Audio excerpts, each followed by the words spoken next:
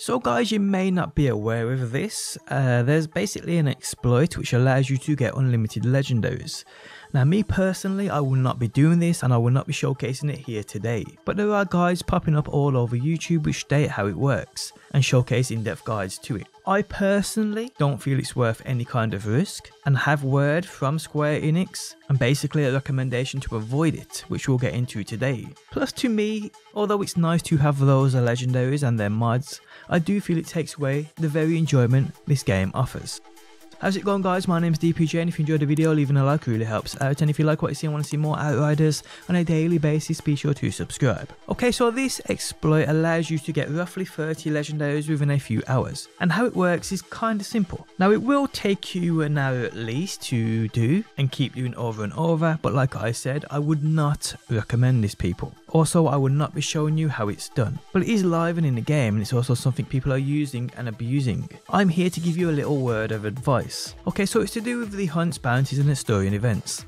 If you complete one of these on your character but do not restart the quest line and then join someone else who hasn't completed it and complete it with them and cash in those rewards in that party, you get legendaries for days. It's basically as simple as that. It does take entire runs of the whole quest for each of the hunts, bounties and historian events, so it will take you a little while to do. Now as you know, I'd normally have a guide on this, but in my opinion it ruins the experience. I know I ain't one to tell anyone how to play the game, but this video was made as more of a warning. This is an exploit.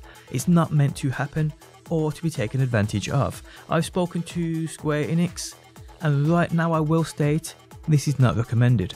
So if I were you, I'd avoid this like the plague. Yes, for sure, it's very nice having all those pretty legendaries, but at the end of the day, the repercussions on your account are truly not worth it. So again guys, if I were you, I would not use this at all.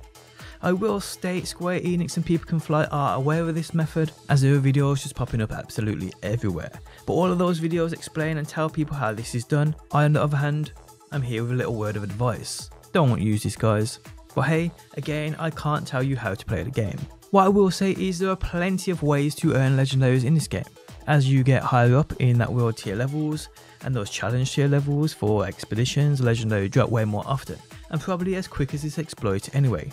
So if anyone in reality is at end game, this exploit really isn't worth it. I mean yes, it's guaranteed legendaries, but it could also result in that dreaded watermark upon your gameplay, which no one wants to have. If I were you, I'd just stick to the standard captain farms, the boss farms, the chrysaloid farms, the expedition farms, and play the game the way the game is supposed to be played. So yes guys, a little bit of a word of advice. Although a lot of people who are watching this video are probably thinking, I've used this, what are the repercussions? I mean, I don't think they'll penalise you if you've used it right now. What I do think is if you carry on using it and exploiting it, and the more this method grows and gets bigger, and the more it gets out there, I'm pretty certain that actions might be taken. So yes, a word of advice guys, play the game as it's supposed to be played, avoid this exploit, don't ruin the game for yourselves, it's truly not worth it. And on that note, we have come to the end of the video. If you enjoyed it, leaving a like really helps out. If you're new around here and want to see more Outriders on a daily basis as well as streams, be sure to subscribe and turn notifications on,